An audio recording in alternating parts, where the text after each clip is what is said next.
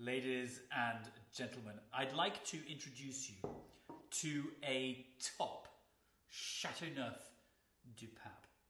Now, there's a lot of Chateauneuf du Pape, which everybody's heard of all over the UK market, but most of it is very, very young.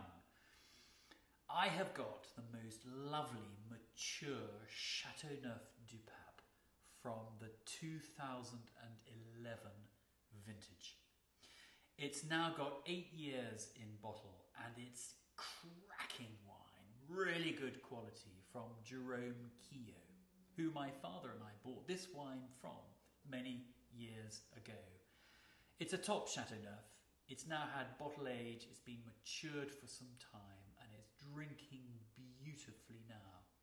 It's made from the 13 grape varieties that you're allowed to use to make Chateauneuf du Pape, but the majority of it is Grenache and Mourvèdre, two really characterful red grape varieties. And as Clive Barlow, Master of Wine, said, this is a mature treasure from the cellar. Hugely recommended, wonderful, characterful wine, and will go beautifully with any kind of stew.